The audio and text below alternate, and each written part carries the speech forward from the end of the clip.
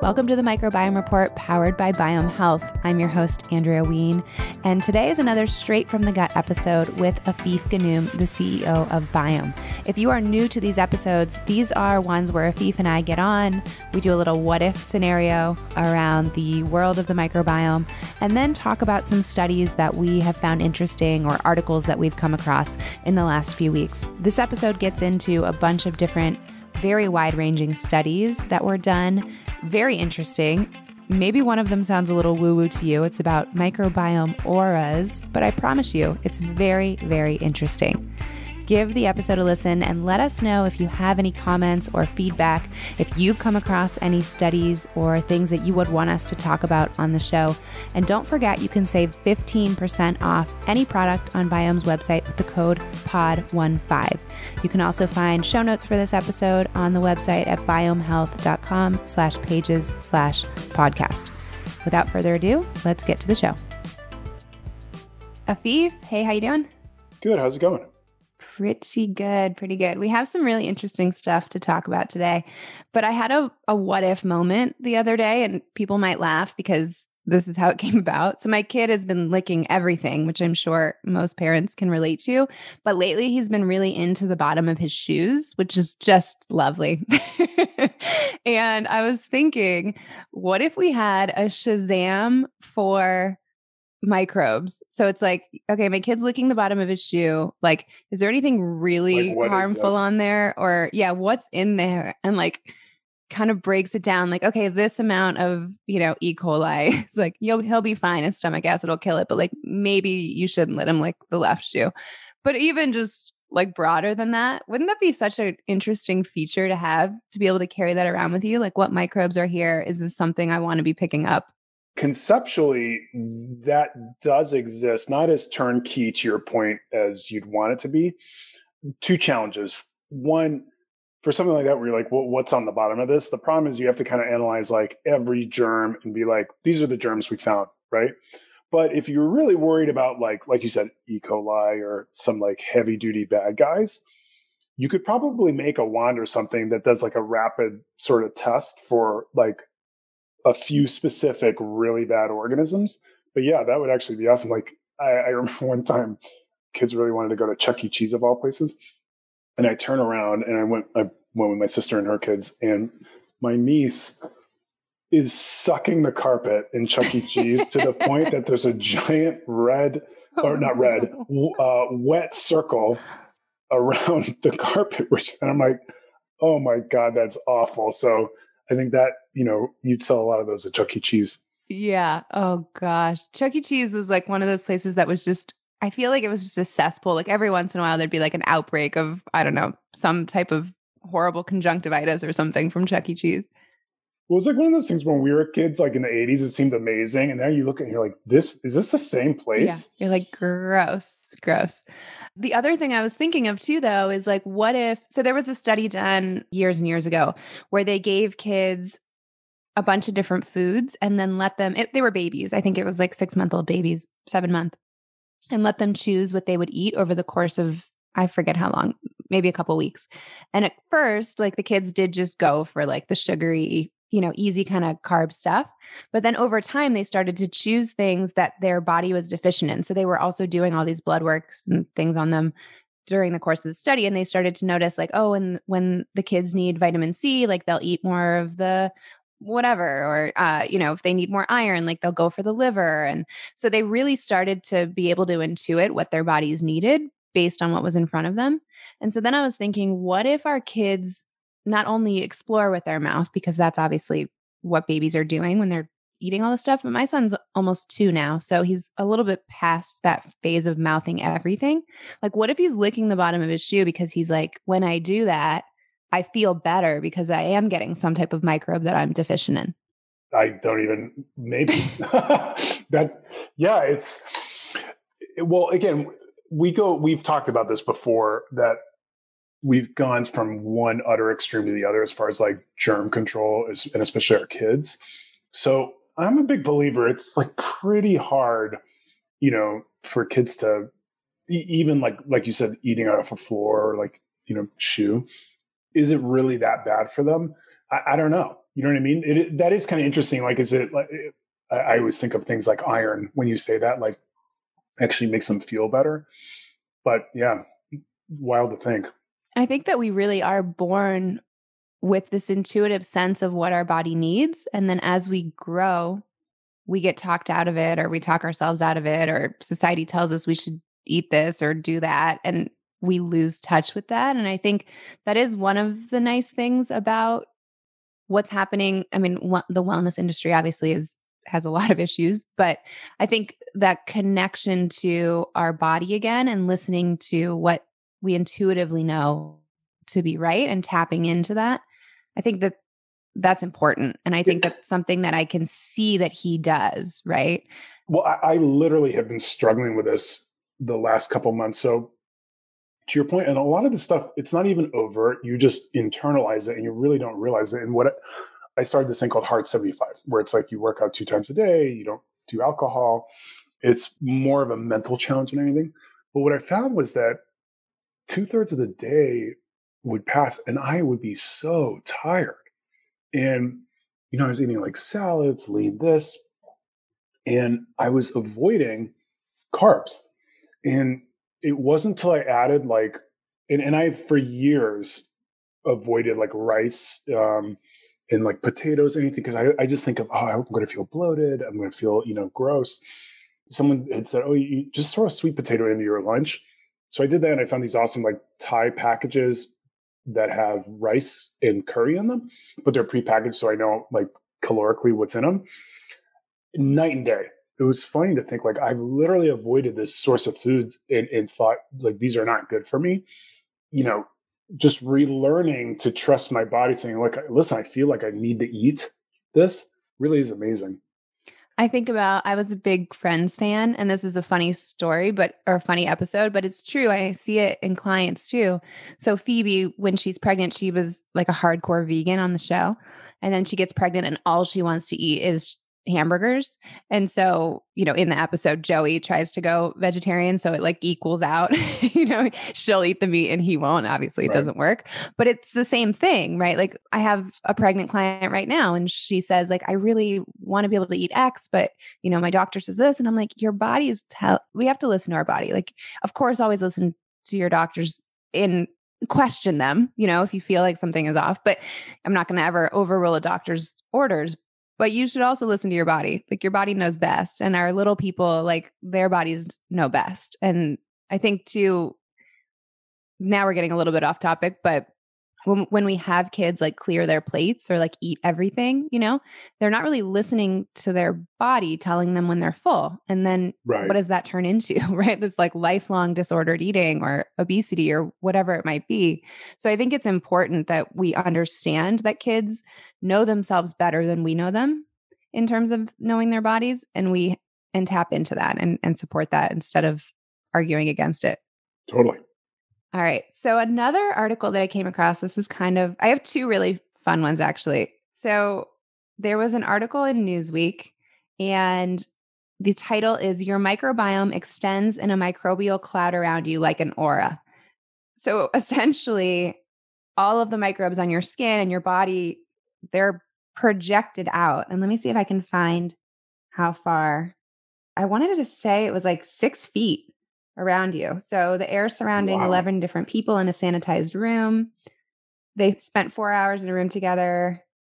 Yeah, basically they found that these people were like throwing off their bacteria all around themselves, which sounds disgusting, but also is so interesting. And you start to think like when people are talking about aura as an energy, getting a little bit woo-woo, but is it this? Is it that actually like we are having an interaction with the energy because there's a microbial component that's going out around us? I don't even know where to start with this discussion, but it's like, how cool is that? Well, I start thinking about like almost your microbiome fingerprint. You know what I mean? Like, can you actually, track people? Can you end up like, have you ever heard of this is again, a little bit of a sidewinder off of this, but have you ever heard of these things where they're like, oh, there's a dog that can detect cancer. Yes. And like, you can just smell it.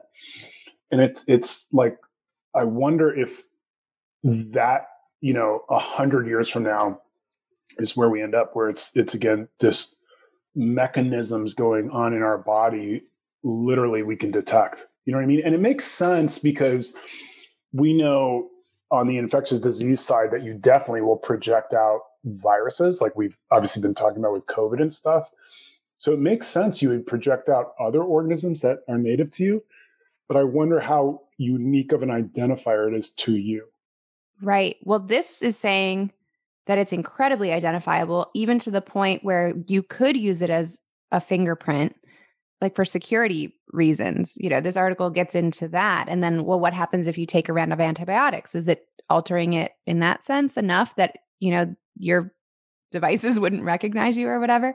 So I think it's pretty identifiable. Like they were able to tell the difference between individual people's, they're calling them cloud signatures.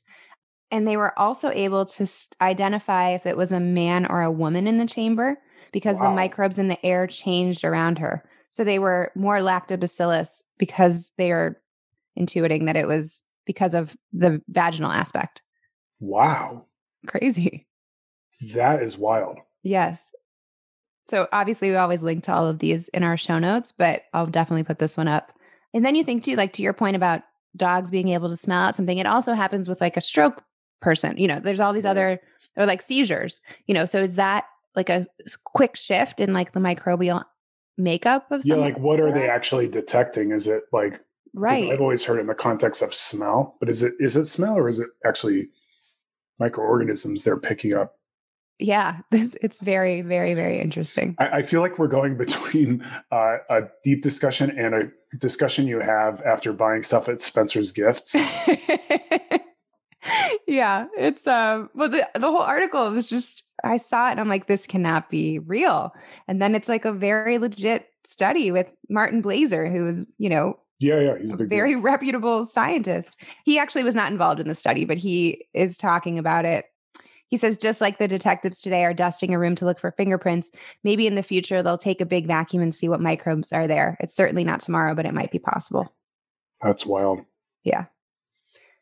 All right. The next one I pulled up that I thought was interesting, a lot of the times we will say that microbiome and gut health is tied to so many different aspects. And Mind Body Green did an article with the 5 gut types. And I just liked how they were broken down. And I think it's a good way to think about it. So I'm just going to read through them. So the first one was the digestive gut. This was an issue with like bloating, constipation, IBS, SIBO, candida, heartburn, GERD, nausea, those types of things. The second one was the immune gut. So these are more skin breakouts, autoimmunity, allergies, asthma, sinus congestion, and frequent colds. The third one was the toxic gut. So this is like mast cell activation, chemical sensitivities, mold, Lyme disease. This is also like the nothing helps people. Like I keep doing stuff and nothing seems to be helping. Then they have hormonal and metabolic gut. So, sorry to interrupt, but what's the context of this? Is this sort of like their vibe around different guts, or is it based on, science? Like what are they using to categorize these? So it was a functional medicine specialist is what they're called, that basically has been able to like put people in their practice anecdotally into one of these categories. And it kind of just gives a place for them to start in terms of treatment. So if someone's exhibiting symptoms of more of a hormonal gut, what does the treatment look like in terms of healing the gut versus someone that's dealing with constipation? So that was the context of. Got it. It says you can certainly experience symptoms from all gut types. However, your primary type is what I use to identify the body's default tendency. It's so funny. So you had me download this plugin called Toucan. And so it changes some of the words in my thing to Spanish. It is amazing. If anyone is trying to learn Spanish, Get Toucan is a little plugin that will change some of the words on every web page into Spanish. And sometimes I don't know them. So I had to roll over your body's default tendency. Yeah, it's pretty good. Well, Toucan, not to go into the languages now, but it is super cool. Basically, you're reading an article and 5 words will change, right? And the idea is like, that's how you actually learn, through like osmosis. And yeah, it's funny though. Once in a while, I have like a DocuSign up or something, and it's changed a couple words. I'm like, why is it? Oh, too good. Yes, the same thing happened. I actually took a screenshot of something and sent it to your dad recently, and he was like, it was the BIOHM gut test that I did for Miles, my son. And he was like, oh my gosh, we have to talk to the BIOHM team because some of these words are in Spanish. Like they shouldn't be in Spanish. And I was like, no. But if you've told me about that, it's not, the BIOHM test is fine. I promise. So funny. Anyway, the fourth one was hormonal and metabolic gut. And then the fifth one was brain gut. So anxiety, depression, ADHD. And I just thought it was a nice breakdown of when we talk about like every symptom can be related to gut health. This was like, okay, yes, that's true, but you probably have dominance in one of these different types of guts if you're having issues. And it was just the first time I've seen it broken down like this, really. And I appreciated the article. I think it can be helpful for some people. Yeah. And we've definitely seen like there's this, when we do talk about the microbiome as a fingerprint, a lot of times we assume everybody's going to have absolutely everything unique to them. And we've actually seen in our testing database that it is more similar to this. We don't use, these, names, but that people do cluster. So, there's a lot to this being about feel, like you're saying, like a functional medicine physician saying, listen, this is kind of how I'm seeing people divide up. So, a lot of times it comes down to like, what's actually useful to help you get to where you need to go, right? Because 99% of the time, you don't actually care what's in your gut. You want to know, like, I don't feel well, or, I'm stressed. And if that does have a tie to your gut, you want to understand what you can do. Well, and I think too, when we start talking and people don't understand that so many things can be tied to their gut, to have a framework like this where it's like, well, no, like a lot of people have this issue and they are seeing hormonal, or they're seeing acne, let's say, and that could be tied to gut. And these are the reasons why. And here's kind of that bucket that you might fall into. And it gives you places to start exploring rather than jumping to like, well, I'm just going to go take Accutane and try to tame the symptom, So it just gives people another holding on point, if that makes sense. Accutane, class of 1996, by the way. Hey, man, me too. I was Accutane, let's see, class of 2010. And knowing what I know now, I'm like, and it didn't work fully, like it did and then it didn't. And I actually am working with a client right now who came to me and said, I'm going on Accutane again. And I said, no. Oh, Let's wow. we can work on this. And she's 23. It's like, no, let's just get a couple things under control. I said, give me a month, give me a month. And if you're not seeing any improvement, like we can talk about it, but I know that she will. So it's just, yeah, don't mask the symptom because it's just going to pop up elsewhere. And it might not pop up in the form of acne, right? But if you're not healing that underlying root cause of why that acne is there in the first place, it'll pop up somewhere else, autoimmune disease or another type of skin thing or cancer, so it's not the answer to just try to tamp down the one symptom. I love Josh Catalis, who we've had on a couple times. He always says that symptoms are the language of the body. So that's your body trying to talk to you. So don't just try to silence it. Like try to tune in and listen. Well, as a 16-year-old taking it, I would do it again. You would? It worked for me. I didn't have. But now, knowing what you know now, if you could have someone come in and say, like, it is your gut health and it's this, like, let's do it from a holistic perspective. Well, I will say this: I would not do it as a woman because of there's like super strong side effects for women. Like when you talk about a 23-year-old, I'm actually surprised they would even consider it because of there's such serious side effects if there's pregnancy and stuff. Yeah, you have to go on birth control. Like you have to go on birth control, and like you have to sign a waiver that if you do somehow end up getting pregnant, that you'll terminate the pregnancy. Yeah, it's like severe deformity. It's a very bad situation. So, and again, this is many moons ago now, but I don't remember having any issues, but it worked, Well, I would still caution anyone who's thinking about going on Accutane to look for the root cause, even though it might work. Agreed. Fair enough. Thank you. 16-year-old Afif would not agree, but I'm actually surprised that your dad knowing so much about the microbiome wouldn't think, oh, maybe there's a gut component here. Again, this is like, geez, we had just moved to Cleveland. You know what I mean? Like this is a long time ago. He was still early in his research too. Totally. You're so old 25 now. years. Yeah. I'm 1,000 years old now. My dad, I had a birthday the other day, and it's my daughter who's 4. How old do you think I am? She goes, 62. I'm like, ugh. You're like, well, no, try again. Not quite, but that's funny. All right, we have another one. So just because we're all in this world of viruses now, and we just did a whole episode on the virome with Dr. Keisha, that's really interesting, everyone. It's just a mini episode, like a quick 15-minute one. So people should go back and listen to. But this popped up, and another virus that has garnered so much attention, obviously, for the last 40 years, the AIDS virus. And they've found that when used in gene therapy, they were able to use the AIDS virus to fix bubble baby disease. And bubble baby disease is that condition where literally the child's immune system doesn't work. And so they put them in a bubble, like a sterilized bubble, so nothing can hurt them, which is obviously a horrible way to live. And so they found that by altering the AIDS virus, they were able to give an immune system. It was 48 babies and toddlers in this study, and all but 2 of them were able to go on and have normal immune systems and healthy lives. When I hear things like that first of all, like that's so, I can't even wrap my mind around that.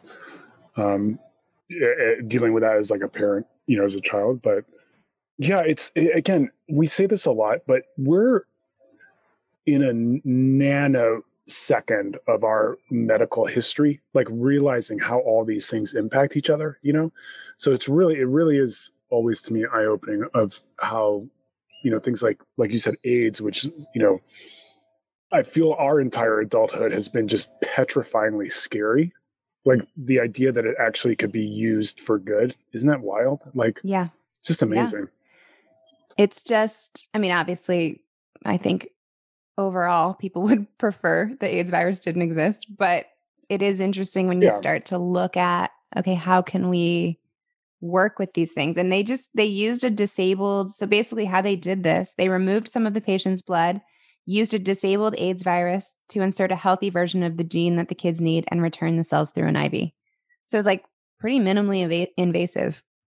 It's just wild. That's like, the answer's right there. And who was the researcher that thought, let's try to inject some disabled AIDS into these kids and see if that works? That's, how does what's that amazing even about science is like, how do you actually, that's where the innovation is, talk about thinking outside the box of, utilizing something, but it's like this mRNA for COVID vaccine, like that was utilizing this thing that had been around for decades conceptually. And they're like, all right, well, the hand was forced to find something quickly. It's just amazing when they actually push what they can do, Yeah, absolutely. And you wonder like how much of this was stumbled on by accident. Like I always think about too, the researcher who's like brand new to the field, who has no preconceived notions of what will and won't work and just kind of maybe suggest something off the cuff. And then it does work. Like that's so exciting. So there is a whole push now. So the title of this one is Food Supplements That Alter Gut Bacteria Could Cure Malnutrition. So essentially they're saying that to save starving children, healthcare workers obviously have used food to help malnourished children, but now they're finding that feeding their gut bacteria might be as important or more important than feeding their stomachs. So they have started to develop foods that have different microbial properties that help their body unlock the nutrients of what they're eating. So like they're basically, whether it's probiotic or not, adding that to the food. Is that just as simple as it sounds? Yeah, it says to combat malnutrition, health clinics often administer prepackaged, ready-to-use supplementary food, which is easy to store and turns into goo after kneading. But malnourished children's health improvements are rarely permanent. So basically, like they don't have what they need in their gut to be able to have this be long-lasting. Got it. And so now they're developing these foods that really help to feed the gut bacteria and grow the microbiome, and then these malnutrition supplements and all those types of things are more effective. Yeah, it makes sense. Like it's almost like if you have depleted soil in a farm, it doesn't matter what you put. After a while, it's just not going to grow. So conceptually, it's kind of the same idea. Like you got to rebuild that ecosystem, to be able to get all the short chain fatty acids, all the metabolomes off those organisms. So that's pretty Yeah. interesting. It is interesting. And I think this is this type of stuff that we'll just start to see more of as we start to understand. Because I'm sure for a long time, people were feeding kids food and then they're like, well, why aren't they getting better? Like, why isn't this working? I guess you could probably liken it too to like celiac disease. So like the cilia in celiac disease, the actual things in your small intestine that pull in the nutrients, that's what gets blunted off and destroyed when people eat gluten that have celiac disease. So I'm sure there's something similar happening in a malnourished child where those are just so like a muscle that doesn't get used. They're so weakened that they just can't pull in that nutrient, all the nutrients that they're taking in. So the microbes must have some impact in breaking that down and making it more accessible. On a related note, did you know my dad got supplementation from UNICEF as a kid? Oh, really? No, I didn't know He that. went to a refugee school in Beirut when he was little, and they would give the kids fish oil and milk every morning. Wow. To supplement. Yeah, UNICEF actually wrote about it. I'll send you the article. But because of that, we actually just implemented this Roundup thing on BIOHM to donate, Roundup if someone's orders, $20.80 to take it to $21, and the difference we send to UNICEF because they helped my dad out as a kid. That's amazing. Well, maybe we can give them credit for feeding him fish oil because his brain obviously is working optimally. Yeah. All the research he's been able to do. So it was probably their help with those supplements. Yeah, they literally wrote an article about it. I just shared it in the chat. It said, what led this renowned scientist to give back through UNICEF? Amazing. We'll link to that in the show notes too. Yeah. Yeah. All right. The last one here. Ohio State researchers identified changes in the gut microbiome after spinal cord injury. So this is the first time that they've been able to show that gut bacteria and viruses change after injury. And this was in mice, so I have to preface it with that. But I think this has really far-reaching implications for so much. It's almost so big to even start to talk about, but I'm curious, like your initial thoughts on that, and then we can dive into it a little. So, doesn't entirely shock me because there's been studies showing that when someone's admitted to the trauma ICU, their microbiome changes, and a lot of times it's related to just that instant stress that's put on our bodies, that it totally adjusts the microbiome. So the idea that obviously if you have a spinal cord injury that is so severe that your body would instantly be thrown into shock. So it doesn't shock me, but it would be interesting to know, is it related to, spinal cord fluid? What are they attributing it to? But yeah, there's a big link between, again, and you can tie it back to inflammation, all sorts of things, but you're talking on obviously a very severe level with a spinal cord injury. But yeah. And I wonder how it changes. Maybe this is where this goes next. When someone has, I guess it would be really tough to do this because you couldn't guess who was going to get a spinal cord injury. But if you had some database, where are you better off if you have a balanced microbiome going into a severe injury like that versus a dysbiotic one? Like, is your recovery time better? Do you have better prognosis? That's interesting. Yeah, I would say you were definitely in a better state if it is balanced, because as we've talked about, when your gut is dysbiosis, the problem is some of the really aggressive pathogenic guys can start to spiral out of control. So if you're already imbalanced and now you become severely immunocompromised through an injury like this, one more thing your body has to battle. You see what I'm saying? So as opposed to if you have a really strong microbiome, and yeah, it could be thrown out of whack, but strong basis, any really aggressive guys are already probably under control. That's where my head goes, is that you're probably going to have an easier time if your microbiome's in balance. Yeah. I mean, that's essentially what they found, is that several beneficial bacteria decreased and potentially pathogenic ones increased. And the same thing with viruses. And then this was very interesting too. Microbial genes encoding proteins for tryptophan, vitamin B6, and folate, the essential pathways for central nervous system function, were also reduced. So I guess this would be more talking about like the postbiotics and what these microbes are able to help finagle while they're in there, the different pathways of things that they're creating, which makes sense because obviously if the microbes are, decreasing or increasing, like the output is different. But yeah, it's just, every time we do the show, I'm like, it's just tied to literally everything. Oh, yeah. It's almost becoming cliche. Like it is, right. But again, like we've said before, we're in inning one of figuring all this out, and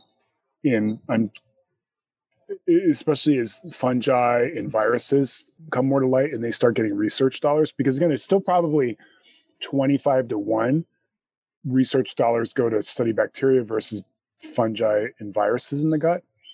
As those numbers start to creep up, we'll just see more and more ties, right?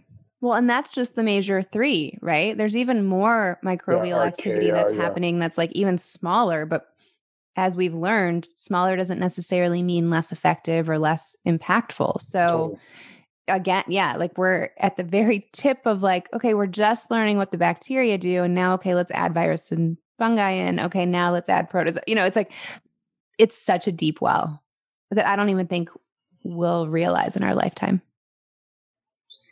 Just mind blowing. That was an awkward silence. I'm staring at my Spencer's Gift poster. Oh no. Uh-oh. All right. Well, we'll end there for the day then.